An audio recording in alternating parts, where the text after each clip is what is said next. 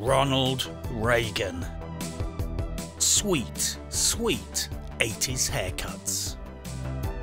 21 kiloton branding. Commies. Grenade spam. Political correctness. Artificial intelligence. Space monkeys. Creepy gas masks. Welcome to Call of Duty Black Ops Cold War. You kill commies and love Ronald Reagan.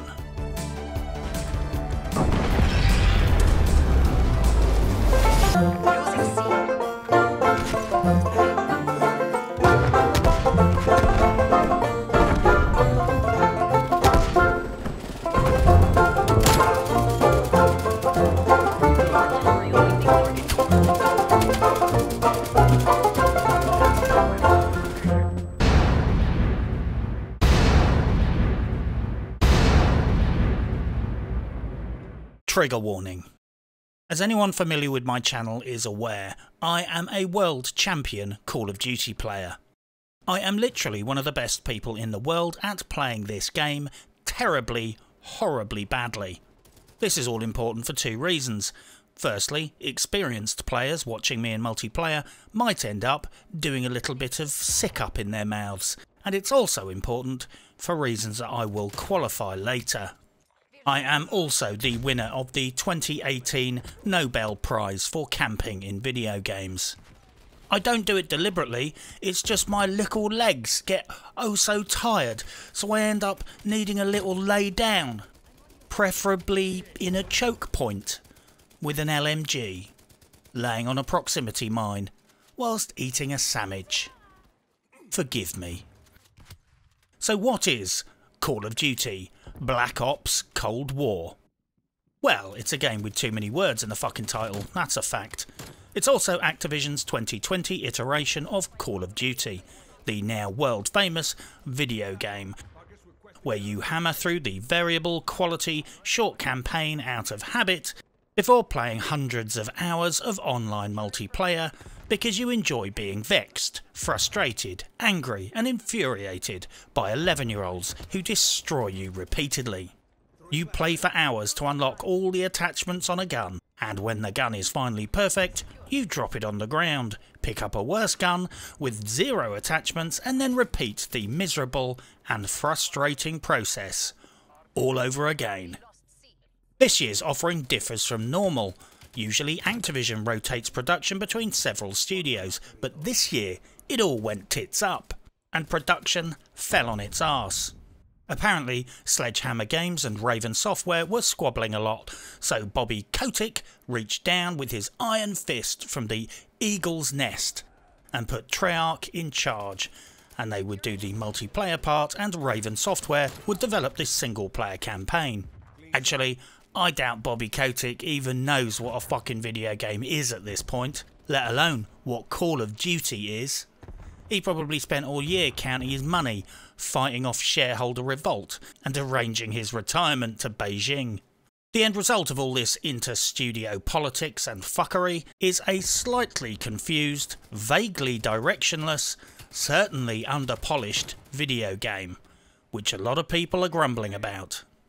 The campaign has received a lacklustre response, the multiplayer is a bit of an unbalanced mess, and everyone is trying to claim the disruption to the workflow process was caused by that virus.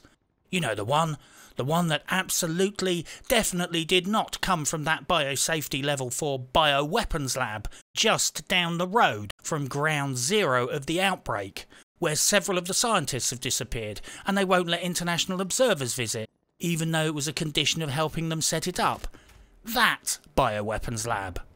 Yeah, it absolutely did not come from the Wuhan bioweapons lab. And get used to this, by the way. Until the current global situation is resolved, every video game publisher will blame the virus for all and every failing. Everyone's working from home, so they don't have to travel anymore. Everyone can work in their favourite comfy chairs, without distraction. Everybody can avoid office politics and gossip and crack on with the job. Pornhub traffic has broken all previous records. Yet somehow, video game publishers are fucking shit up and blaming all of this for their failings. Get used to it. The game very notably released with a controversial but highly interesting trailer referencing the KGB defector Yuri Bezmenov. He was a Russian defector during the Cold War who told the West all about active measures. This was a Soviet PSYOPs propaganda technology that he claimed was being used to destabilise the West by disintegrating the normal bonds of social cohesion, sowing chaos and turning the state against itself. I cannot say with certainty if active measures are being used on the West right now, because shockingly, I am not a social policy professor, a CIA analyst, or James fucking Bond. I would, however, note that traditionally, in America's history, it's usually been the ignorant white racists smashing up businesses owned and run by African Americans. Recently, I have seen a scary amount of news footage of African American political activists smashing the shit out of and burning down businesses owned and run by other African Americans, and the white folk that are being encouraged by them to assist them in this process are claiming to be fighting for their civil rights. So yeah, when Yuri Bezmenov claims that the Soviet Union has a long-term plan to disintegrate the normal bonds of social cohesion, sow chaos and turn the state against itself, well, that certainly makes a lot of the current insanity and injustice going on seem slightly more contrived and comprehensible. Just saying. I strongly advise you to watch a few videos or do some reading on active measures, because it sure as shit will make some of today's craziness make a little more sense in context. As a footnote, the since brushed away trailer also contained a 1-second clip of the Tiananmen Square massacre. Structure.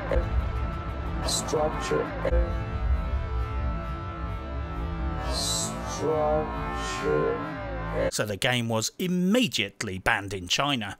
As a matter of fact, under Article 38 of China's new anti-dissension law, it's now a criminal offence to say or do subversive stuff of any nature that undermines Chinese state rule anywhere in the world. Just expressing support for an independent Hong Kong like Blitzchung did is a crime. Good lad. Or showing clips of the Tiananmen Square massacre is a crime. Like this one. Seriously injured were brought for emergency surgery. 2 were already dead. And this one.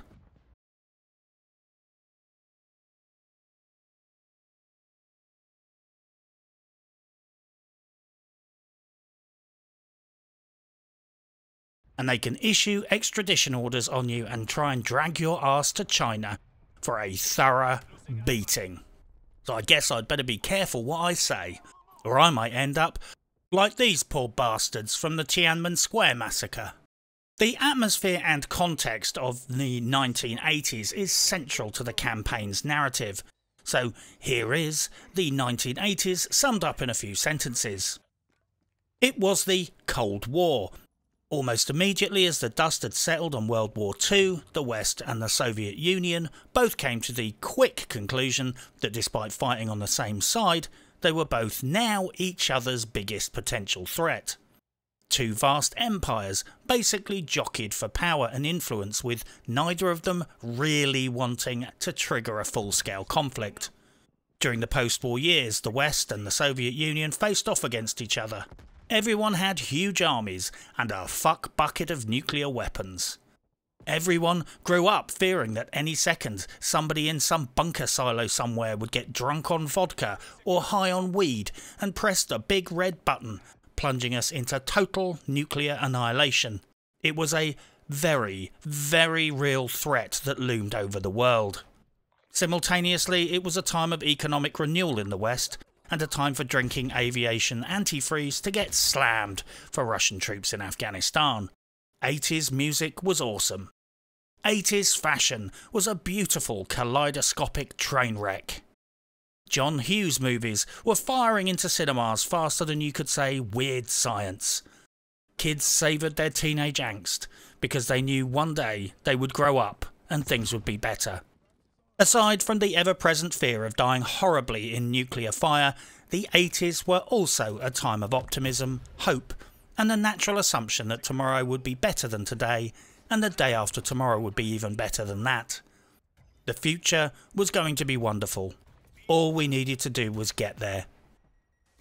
Obviously, the future turned out to be a shithole. Kids are now routinely poorer than their parents. Most of the world's money and wealth has been sucked into the pockets of a few thousand evil fucktards who live in tax havens or on private super yachts. Our so-called democracy has degenerated into a choice between which corrupt idiot we choose to steal the country's wealth. The global economy is in freefall. There is a fucking pandemic. And the ice caps are melting. You can, however, still get John Hughes movies. So I guess it all wasn't for nothing. So let's discuss the functionality and fuckery in this game. Well, right off the bat, delaying the full horror of the macro transactions until December ain't gonna fool anyone. This is now the industry standard operating procedure to avoid bad press at launch. It works something like this. Distribute pre-release copies covered by non-disclosure agreements 1 to 3 weeks prior to launch. Give these to shills, people who are contracted to promote the game, or just young, eager, innocent YouTubers who will set aside their objectivity for the sake of channel growth. Oh yeah, and news review sites you have big advertising contracts with. Let them release their reviews prior to launch and before the microtransactions have started. Most of these reviews will be, at the very least, 7 out of 10. Because, well, you get what you pay for. Launch the game, let the other peon channels do their reviews. You have already won the PR war, mind. And then, when the units have shifted, without controversy and to a fanfare of applause, start shitting microtransactions down everyone's throats. Like your life depends on it. Make no mistake, judging from the last game, Activision's army of psychologists, casino operators and gambling specialists will finally hone a system using manipulated matchmaking, precision frustration tactics and self-learning algorithmic AI to squeeze every last dollar they can out of you, or make the game miserable and slow progress if you don't bite. I have predicted this, and so it will be thus.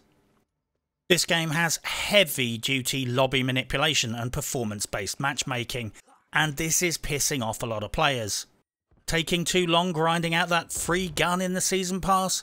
Don't worry, Activision's patented fuck you in the arse technology will put you in endless shitty lobbies teamed up with jizmops until such time as you just say fuck it and pay for a few boosts. Personally, I always snigger when I see the message balancing the teams. I always imagine the AI is trying to work out who the second biggest camping fuck is in the lobby so it can put them in the other team facing off against me. All this aside, the performance-based matchmaking is really getting on people's tits. Basically, it punishes excellence and rewards failure. If you're a brilliant player, you will routinely be thrown into lobbies with other brilliant players and get stomped. The better you play, the more you get stacked against harder opponents. Obviously, this is not a problem I face. It's fucking great for arsehards like me, but for proper players, well, they get dicked. I would also note that progression seems a bit slow this time round. It seems to take ages to grind out a weapon at the moment. The forced diversity that is being pushed onto the franchise is as hypocritical as it is ridiculous and incoherent. I mean, you can choose to be a non-binary CIA agent, but it's literally just a box you tick on the form. It has no impact on the game whatsoever. This is literally, and I mean quite very literally, an exercise in box ticking. It's faux virtue signalling that insults both the players and the trans community, and wherever those two groups overlap. There was a diversity statement pop up at one point in the game, Something about having a positive and inclusive environment and avoiding toxicity. It's tokenism of the highest order. Perhaps they're just shit scared of the outrage brigade and the professionally offended, but it infuriates me that video game companies are now grovelling at the feet of the likes of Reset Era and Anita fucking Sarkeesian and other fucking cream puff scumlords who don't really care about video games. They're into politics. Seriously, this isn't some official government educational tool made with taxpayers' money. It's a video game, which I bought with my cash, and I don't require any political re-education to come with it. Thank you very much. Look, commercial IPs are under no legal requirement to comply with the whim and titter of any specific political agenda and agree to impose that on its customers. This is not a public service broadcast, this is a private entertainment product. Besides, this is also Activision, who shits on its staff, sells out its esports players to the People's Republic of China, and is currently under investigation for its links to the Chinese government and gambling in its video games. Allegedly. Throwing a little message into the start of a game, telling everyone you encourage positivity and diversity, is frankly a joke. Especially if you are an ethnic Uyghur, playing this game just after getting out of your Chinese gulag. Oh yeah, the social credit system means you won't be able to afford an Xbox, so I guess you won't see this game anyway. The long and short of it was that despite being a game about the CIA and the Russian KGB, the diversity profiles of the default players resulted in some absurdly fucking improbable outcomes in the early days whilst everyone was still playing with default characters. At one point, I was loading into a map where I think the CIA was fighting Spetsnaz in Miami, and my entire team was made up of what looked like identical Colombians wearing jaunty little red neckerchiefs. Another time, my entire team was a force of identical East African female terrorists wearing headscarves. I know I'm at risk of sounding very old-fashioned here, but would it be incredibly rude to get a couple of default playable characters that actually look like, well, you know, 1980s American and Russian soldiers? Those are usually the guys populating CIA and Spetsnaz combat operations in the 1980s. I've got nothing against Colombia or headscarves, but I did pay for this fucking war game, so any chance I could get a soldier to play with? Now, I do not pretend to be an expert on 1980s military history, but I have personally never heard any rumours that the Spetsnaz combat missions were entirely staffed by Colombians. All I will say is this: the game is so painfully politically correct that after playing the game for days, I had still not unlocked a character from my own ethnic group. And by my own ethnic group, I obviously mean old fat lazy geezer that wheezes a lot when he runs. The crushingly long loading screens and loading out screens are now fucking huge. Just trying to select a new weapon skin accesses some remote server in Castle Activision's dungeon, so sometimes just painting my gun pink causes the game to lag for 5 to 10 seconds.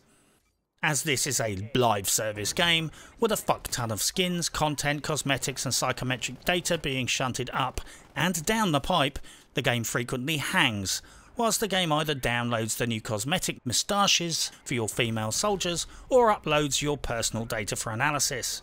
So the PsyOps division at Activision can calculate precisely how to fuck you up and frustrate you, so you are ripe for exploitation when the microtransactions arrive.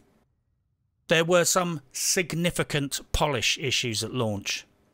I thought this was more of a shame than a disgrace really, because for all of its many faults, Call of Duty is at least a franchise that usually releases working properly. Often working very well by today's low standards. Chat wasn't working at launch. There are key binding issues. I see text boxes overwriting each other in the corner of the screen. Zombies is apparently disconnecting everybody. The sound mix was balked. I will qualify that the audio in the game itself is cracking. The guns sound meaty, they have tweaked the thwacking and hacking noises so you can get much more feedback on hits and kills. It's all a bit hammy and over the top, but very, very satisfying and well done. My beef is specifically with the sound mix and relative volumes. However I mixed it, played with the sound settings or the audio settings on my PC, I could not stop certain gun noises from spiking way above the rest of the audio. Playing late at night, this was a pain in the cock. I either had to play at a volume where everything was barely audible and the gunplay sounded normal, or suffer the huge dynamic range issues by playing at a comfortable volume where every 30 seconds the gunplay would practically pop my speakers, scare the local cat and fox population into the headlights of oncoming cars, and blow out a window or two. They need to introduce specific sliders for things like gunshots, just like other games do. Or, you know, just mix the audio properly. The issue of cheating obviously has to be raised. There is no escaping the fact that some players are already cheating like fuck.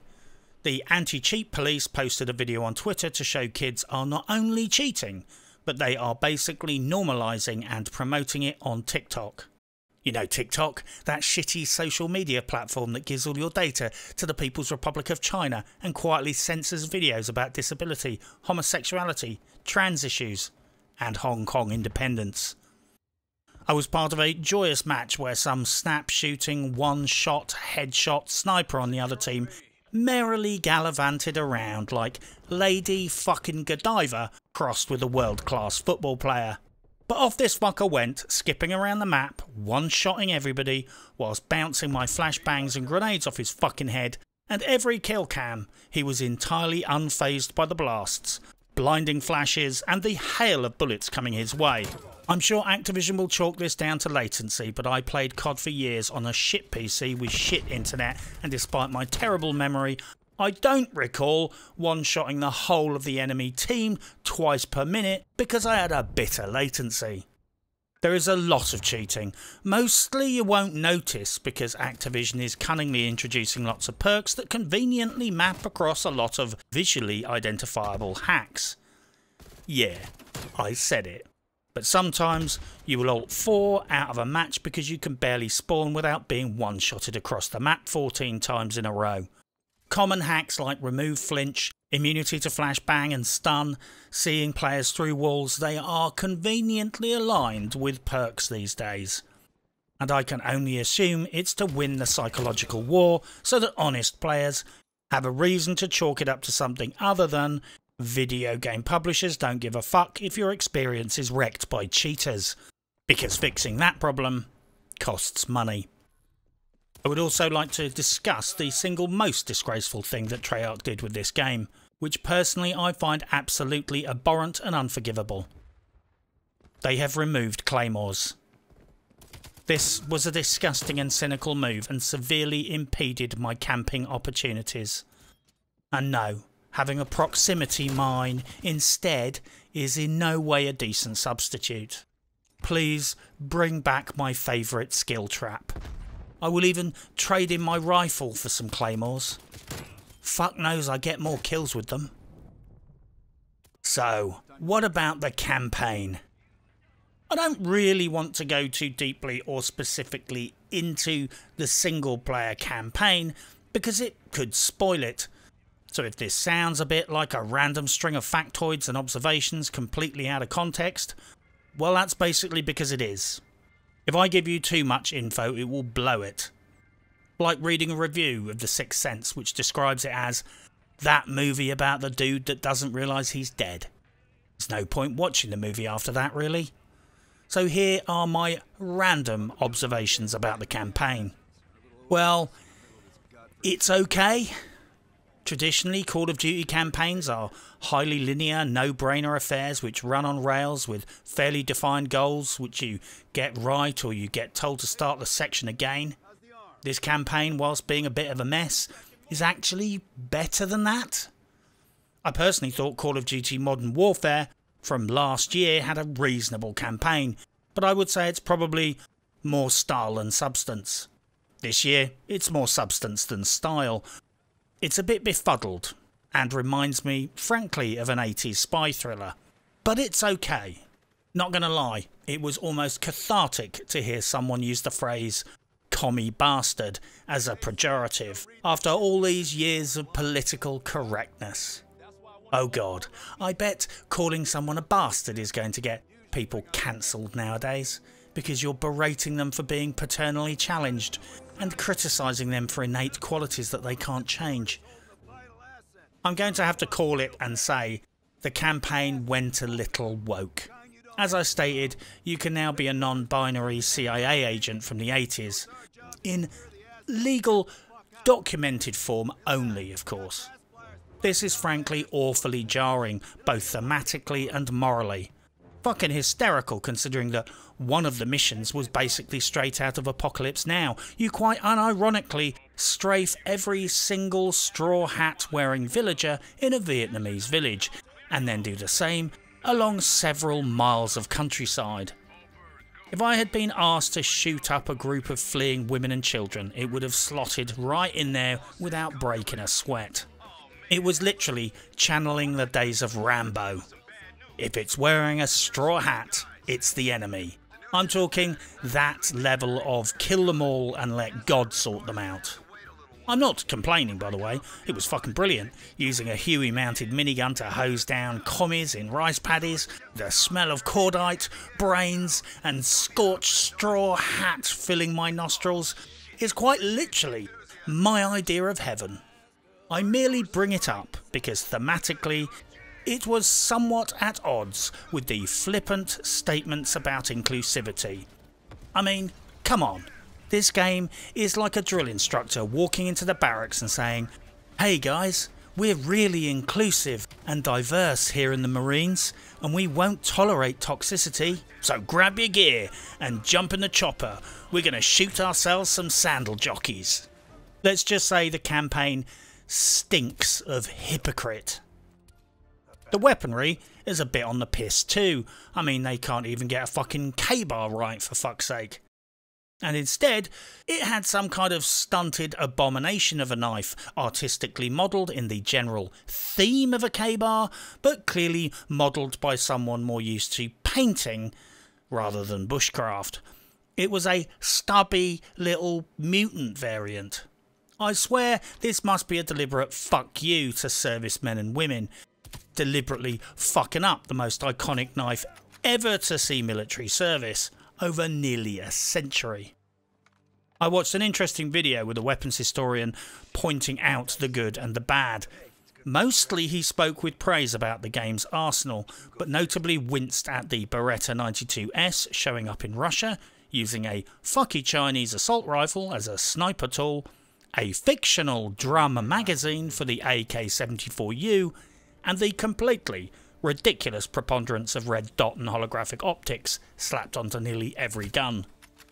I'm going to pretend I care out of a sense of professional duty, but honestly, even as an internet keyboard warrior gun expert who argues with people on the internet about this shit, I didn't really mind. Call of Duty is still at the top of the league when it comes to gun fuckery and trying to at least stay relatively close to reality. As far as the gun models are concerned, at least. So, they're going to get a pass from me, given the level of gun nonsense in 2020. I would note, however, that some of the guns have silly names. I was literally about to run my mouth off about the Uzi being called the Milano, and then discovered that it is indeed the Sashimi Type 821 made by Milano. So on this occasion I will consider myself schooled and shut the fuck up about the naming convention disparities, which I had assumed was a licensing issue.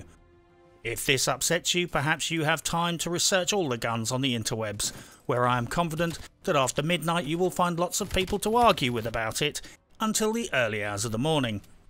The inclusion of the Stoner LMG shows that the devs are at least watching the YouTube channel Forgotten Weapons, even though it's clearly evident that they don't fucking understand a single thing that Ian is saying. But the Stoner was an iconic weapon of the Vietnam era, favoured by Special Ops forces, so its inclusion is a nice touch.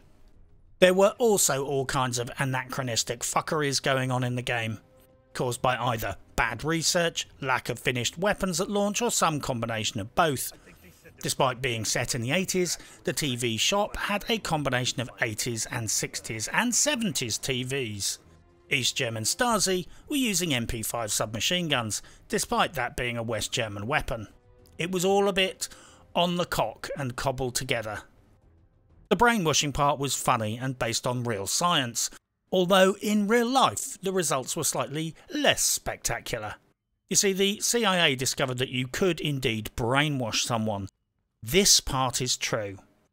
By giving test subjects insanely large amounts of LSD and other profoundly unsafe psychotropic drugs, constantly and for over a year, you could eventually turn your test subject / torture victim into a functionally useless person with no memories. To be fair, they didn't really achieve anything that you couldn't do with a claw hammer. Completely fucking up someone's brain and capacity to access memories isn't really the holy grail of Psy-Ops and MK Ultra. That's what assassination is for, but I guess it kept a lot of sadistic psychiatrists in well-paid jobs for a decade or so, so it's not a complete loss. Well, not a complete loss for the mad scientist community at least. There is a persistent urban myth that during the Cold War the KGB and the CIA developed brainwashing technology that allowed them to totally overwrite the human brain and effectively reprogram them like a computer. At the time, computers were the new hot technology, and generally speaking, everyone thought the brain was a computer, just a very, very sophisticated and complicated one. The urban myth is propped up by several famous accounts where people were apparently brainwashed, when really they were just persuaded or manipulated to change sides. These two things are absolutely not equivalent. Manipulating, persuading and convincing people to accept a new reality is an entirely social and psychological practice that has been around since the first humans decided to take sides in a dispute. As long as cognitive dissonance is a thing, people can exert pressure on people to flip to the enemy cause. If you can make people question their reality, you can flip them to work for you. That's where double agents come from, and they are older than the Roman Empire. Giving people psychoactive drugs and flashing weird pictures in their eyes like Clockwork Orange might be good for aversion therapy, but it won't literally mind wipe someone and covertly turn them into some kind of CIA super soldier sleeper agent. That's some serious bullshit.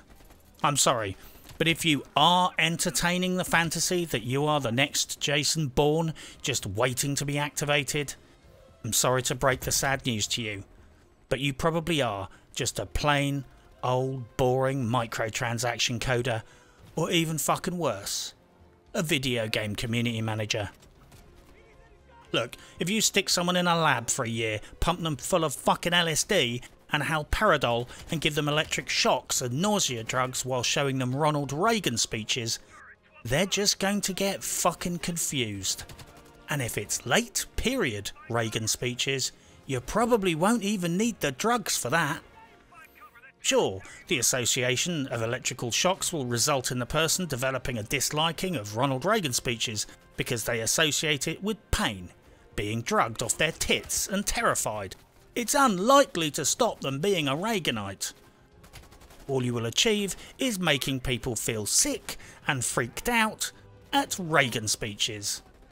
And even that effect is unlikely to persist for more than a few months. You ain't gonna fill them with the urge to change their name to Boris, join the Communist Party and start fixing tractor parts in Vladivostok. My point is that the core premise of the entire campaign, the ability to drug someone into thinking they are some completely different person with different memories, is shady at best. Sure, you can drug the shit out of someone and abuse them until they spill their guts and tell you secret spy stuff, but you can achieve this with persuasion and sometimes just the threat of torture.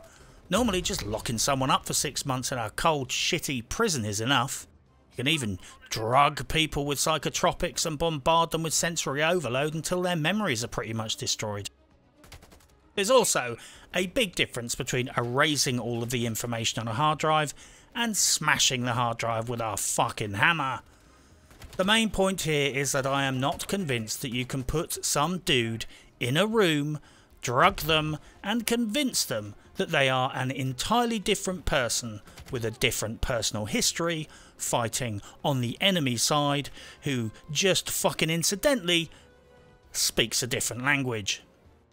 That's a pretty big reach. Great fodder for sci-fi and thrillers though, I'll give them that. The new lock-picking mechanics are top shelf gear. Seriously, it was a fucking boon to see a new attempt to handle lock-picking in game, which at least tried somewhat to mimic actual lockpicking.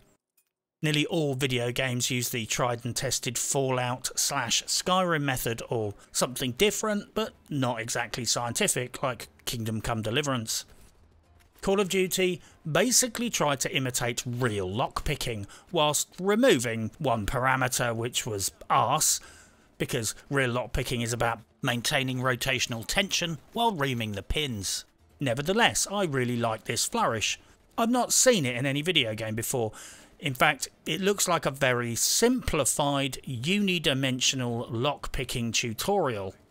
Obviously, I should qualify that I know nothing about lockpicking, because it's very, very naughty indeed, and I obviously do not have several sets of dummy training locks and 3 different sets of lockpicks sitting on my desk right now. But theoretically, if I did, I would note that this new lockpicking mechanism, whilst being horribly, horribly oversimplified, is probably the future of video game lockpicking mechanics, and I reckon people can handle the increased complexity of making it more realistic. Perhaps it is more complex on higher difficulty settings. The average gamers probably watch 20 videos on lockpicking because they have a problem-solving mentality, so they can handle it. Well played, Treyarch. This mechanic, with associated visuals, is the beginning of a beautiful friendship. Game mechanics wise at least. However, the audio dialogue in the game is frequently balked. Not kidding, your buddy Woods shouts out random catchphrases like an asynchronous orgy of mistimed 80s tropes and cliches. I swear, that twat shouts, "Cover me! Move up!" or whatever else the fuck he kept saying so often he made Arnold Schwarzenegger's worst movie sound like fucking French romantic prose. Then again, I always thought about Arnie that way anyway. He's an unrecognised poet. Guys, seriously, I'm waiting for the Arnold Schwarzenegger book of philosophical quotes to come out at Christmas. The voice acting was perfectly fine, but the way some of the shouts were looped made some of the guys in some situations sound like they were Tourettic, and today's tick was shouting random shit like, "I need covering fire. You shouldn't have fucked with us. It's your funeral." And they do it over and over again. Great voice actors, badly utilised. Maybe record more lines of dialogue next time. Go on, push the boat out, pay for that extra day in the recording studio. I mean, you can theoretically afford that, even if you don't like to spend that. Structuring the campaign missions around an investigation process is a nice idea, but honestly, it didn't hook me. I think probably because I signed up for Rambo and not Miss Marple. It's highly likely that if I was a little more patient and a lot more intelligent, I would have got much more out of it. But honestly, I don't really give that much of a fuck about solving the puzzles or mysteries. I found myself just briefly scanning the evidence and then pressing whatever buttons let me start the next lot of shooting. And maybe that's an issue here. Maybe the campaign lasts much longer if you spend hours staring at the mission board, desperately trying to work out the subtle nuances of the spy mystery going on here. A mystery about which I personally gave not one fuck about. I bought Call of Duty for shooting and violence, not thinking and problem solving. This is perhaps a personal failure of mine, but there it is nevertheless. I guess Call of Duty is a game where puzzles are fine, but you point the car forward and drive in one direction. You only look as far as the end of your bonnet and you don't bother looking to the end of the road. Puzzles are things you solve as you meet them in game, then you move on through the mission. Job done. In this Call of Duty campaign, rather than present puzzles in situ to solve as you encounter them in real time, the evidence board mechanics create long-term conundrum to resolve, which introduces an element of strategy, completionism and problem solving that I personally didn't sign up for. Put it this way, I was pretty pissed off when I found out that apparently, fairly early on, I'd spunked my opportunity to unlock a hidden mission. Permanently. Fuck that. I'm not playing through the whole campaign a second time. I bought the game. Give me the missions. I paid for them, fuckface. Some of the individual missions themselves stood out. The Russian embassy mission was quite good fun, although the abundance of conveniently placed empty cabinets for hiding bodies was vaguely hilarious. If I was head of security, I would wire up a flashbang booby trap in every single empty stationery cupboard in that embassy and catch all the Western imperialist scumbag infiltrators. Then again, if I was head of security at the Russian embassy, I wouldn't let fellas with American accents into the building if they were dressed as Russian army officers. But that's just me. I'm paranoid about that kind of thing. And maybe this mission sums up the point I was trying to make about puzzles in Call of Duty games. The embassy mission was puzzle solving done right. The mission board, well, not so much. Then again, plenty of people are enjoying that part of the game, so maybe it's just me being a bitch. The final part of the embassy mission where you armour up and rock the LMGs, well, as fun as it was, perhaps best sums up the campaign compared to previous iterations of the franchise. It was clearly trying to reclaim the glory days and homage the Modern Warfare 2 level, no Russia. But instead of a shootout in an entire airport, we got about 2 corridors and a cutscene and about 50 feet in a fucking Trabant. Kinda low budget homage really. Low budget and with no moral controversy. Weak, in my humble opinion. Overall though, I have to give Raven Software some credit on the campaign. It's a bit botched, it's a bit of a mess, in some parts it's a bit pointless and a little bit boring. However, they tried to do something different, giving it multiple endings, add some player agency, organise the thing around the principles of a player-driven investigation. And whilst they didn't quite pull it off with finesse, any attempt to innovate in this stale and play-safe industry should be rewarded and congratulated. So yeah, it didn't quite go to plan, but I did like the plan, and I'm glad I experienced it, and I'm glad I played it all the way through. So what about the dreaded multiplayer? Food for thought. I'm really enjoying the multiplayer because of the new progressive score streak system, which doesn't reset when you die. I'm actually getting to use score streaks. I have a positive KD. I'm not last on the scoreboard 100% of the time, which is frankly a fucking miracle. Not even joking, I'm usually lowest score in every multiplayer match in previous Call of Duty games. Not even kidding. And for all the reasons listed above, Houston, we have a problem. There are few immutable laws in the universe, but one is that 21 kiloton always comes last in Call of Duty and can't play for shit. I'm sorry, but this is a Twitch reflex shooter where being older than 11 means it's time to start planning your retirement from pro CoD esports. So what the actual fuck is going on here? In some of these matches, I have actually come top, which is impossible. Here is my hot take. I think Activision has taken a long hard look at the demographic of its players, more specifically the players who are time poor and have disposable income, and realised that catering for their 25 to 45 year old demographic is going to make them a fuck ton more cash than tuning the game for high skill cap 12-year-olds who have to steal their mum's credit card if they want to buy so much as a gun skin. What's more, I am completely being serious. The combination of performance-based matchmaking, progress-based score streaks, so if you die you don't lose your progress, easy access to skill traps, proximity mines, and the abundance of ammo and grenades, grenade spam, means this game has become a skillless fuckbob's camping paradise. Although I would exercise some caution. When the seasons and microtransactions launch, I reckon anyone with a history of spending money in the Activision shop is suddenly going to have a very, very bad day. I think they will fleece you in matchmaking and punish you until you spend money again. So everybody needs to be mindful of that. I think that when the monetization goes live and Season 1 starts, players will suddenly start experiencing all sorts of manipulative shenanigans, much of which will be below a threshold where you'll be able to scientifically prove it, but it will nevertheless entirely manipulate your experience and progress. Players will most likely find themselves having long strings of good luck, right up until they hit time-gated content, or when they get close to capping something important or desirable on the Season Pass progress. And then they will start to hit a wall.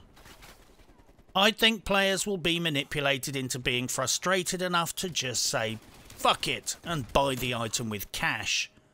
Conversely, I think people will be subliminally rewarded after making a purchase by getting a sudden run of more sympathetic matchmaking for a short period of time to reinforce that unconscious mental association between spending and success. Activision has all the power here, and there is no transparency or accountability.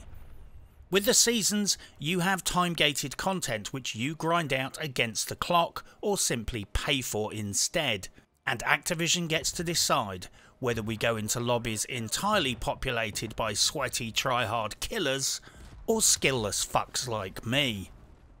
And if you get identified as either a whale or a potential whale, e.g. a big spender, the AI algorithm will go to town on you and drill down into your game experience as hard as it can to constantly push you towards spending cash money to solve your progress problems. To some, this might sound like a conspiracy theory or science fiction, but since Activision registers patents for all of this crap, it's certainly very real technology for them. Incidentally, this game has in-game voice comms. I can't testify to the reliability of the voice comms in-game. I always have it switched off, all of the time. Otherwise I just hear people screaming abuse at me all the way through the game for camping, using skill traps, and generally being a skillless camping fuck. The chat function did not work at launch. They're claiming this was an accident, but I'm actually suspicious, as this is possibly the easiest and most well-practiced part of the game's development. My honest take is that something else was going on here. Given their past history of abusive chat filters, I think something went wrong with that, and they were having emergency meetings about how to proceed, and in the end just decided to switch chat off until they'd sorted it all out. I'm sorry, but I just can't believe that Call of Duty can't get the chat box working. The gun balancing at launch is beyond a joke. The MP5 submachine gun is so overpowered that it technically qualifies as the best assault rifle in game as well, pounding people into the dust at long distances. The M60, even lying down, has more wild uncontrollable recoil than this SMG fired from the hip. Some guns are death machines, some are practically unusable. Some of these issues have been addressed possibly in the first patch, but to be honest, it's all still on the wonk. At long range, I should not be out-traded by some dude in the open shooting a pop gun, but pop guns right now rule the roost.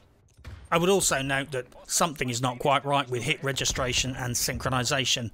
It would appear that the chicken dance has spread to Call of Duty.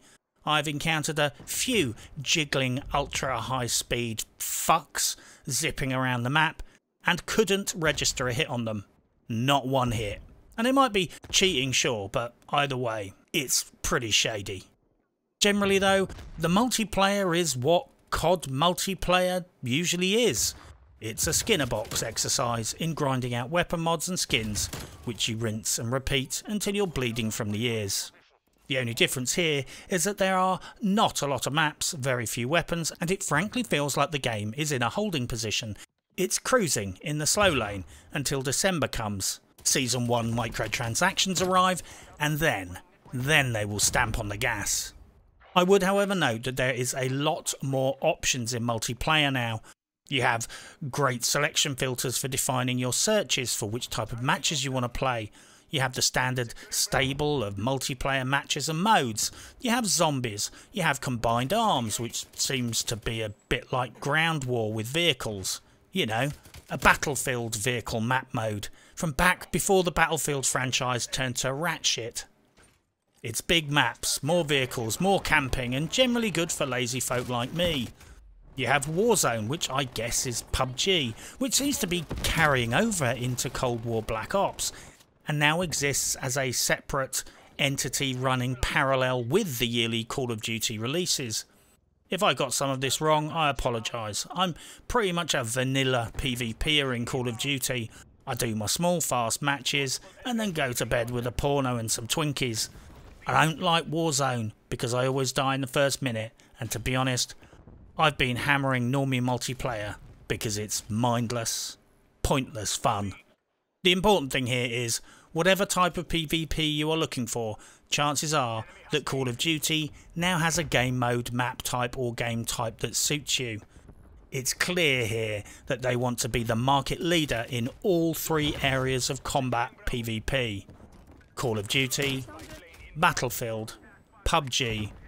They want to dominate the whole online multiplayer spectrum. So what are 21 Kiloton's top tips for surviving multiplayer?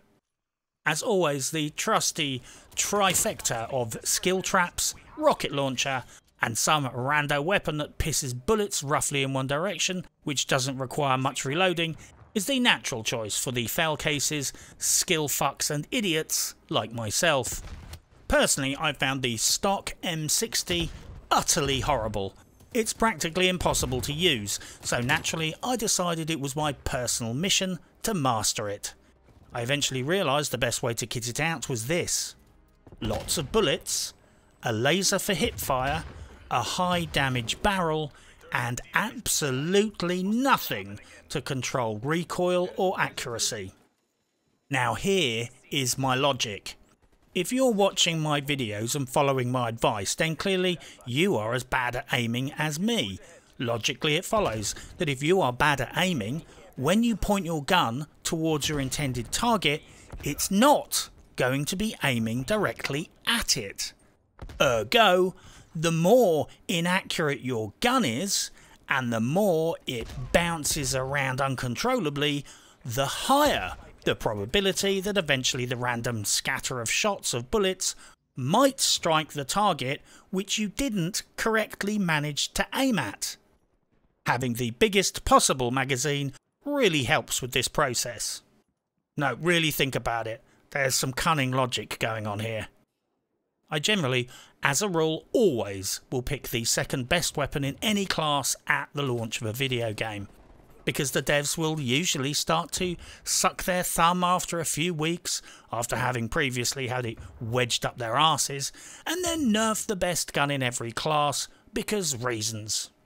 So yeah, don't fall in love with the best gun in any category, because at some point it's probably going to get fucked. Wall bang.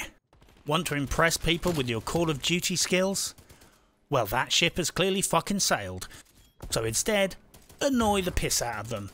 Every time you're on the map Berlin, load up with an LMG with a big magazine and just lie down on the plane and mag dump through the thin walls. Just keep tapping off single rounds until you get a hit marker and then just mag dump everything you have, while spamming flashbangs and cooked off grenades. Following from this on domination, there are well known and learnable sneaky corners where people hide whilst capping the flag. Learn where they are, so you can wall bang people hiding there. It might not be the most efficient way to get kills, but it's a guaranteed way to get some sweaty tryhard to burst some blood vessels in their eyes when you completely arse-plunder their KD. Seriously, I've seen people quit out of the match because of this. So which weapon is best? Well, I took this to 21 kilotons fucking science lab and analysed all the statistics for every weapon in every class. The best SMG is the MP5. The best assault rifle right now is the MP5, which is interesting because frankly it's also the best LMG and sniper rifle. Seriously, I don't care what your fucking question is because the answer is always the MP5. Best gun in any situation, in any class, which will outgun any other weapon at any range. Not even kidding. There must be some huge nerfs incoming, because someone clearly didn't test this out before launch. It's God's fucking ray gun, and it will smite you instantly from across the map. Reduce all your graphical settings. They say that your reflexes slow down significantly after you hit 15 years of age. My reflexes are so slow these days, when I see an enemy target, I could quite easily go for a shit and make a sandwich before coming back to pull the trigger, and I doubt it would even affect my score that much. I need every advantage I can get. Do the following equation. Your age minus 15 equals how many graphic settings you need to turn down to speed up your PC's processing time, compensating for your slowness, thus giving you the edge in game. I set up my PC so it practically looks like fucking voxels, and I found that it gave me about 500 milliseconds head start, so I only get outgunned 98% of the time. Seriously, everything running on your PC slows down your processing time, ergo your response time in game, so do yourself a favour. Don't run other programs at the same time, or download porn in the background too much. Maybe even consider taking that shit after pulling the trigger from now on. I guess it's time to wrap up this shit show so you can get back to playing Call of Duty. What can I say really? It's a Call of Duty game, but a little bit worse than usual. It's got a mediocre campaign, but it's interesting enough. It's got decent PvP, albeit catering for filthy casuals and fail-bobs like me. And after about a month it will start shitting microtransactions down your throat like a sadistic farmer fattening up a duck for Christmas. You know what it is. It's this year's Call of Duty. You will largely get what you pay for. It will keep you busy all year with mindless PvP action. You just need to keep reminding yourself that an entire army of psychologists and gambling experts will be working day and night to part you from your money. If you can keep your credit card in your pocket, as always, Call of Duty, whatever the fuck it's called this year, is a safe bet, albeit a slightly worse iteration than last year, and even that is down to personal taste. The main conclusions I reached about this game were this. 1. It's a decent enough video game. 2. It won't be remembered as one of the better Call of Duty titles. 3. It's basically entirely designed around the principles of separating the player from their cash. But if you're looking for a way to relax every evening by spending 20 to 30 minutes having some prepubescent sweaty no-lifer destroy you repeatedly to the point where you start screaming at the monitor and smashing your keyboard, then Call of Duty, as always, is perfect for the job. Even if that job is proving to you that you don't have the skills to be a professional esports competitor and probably didn't even when you were 12. But for now, good luck and happy hunting.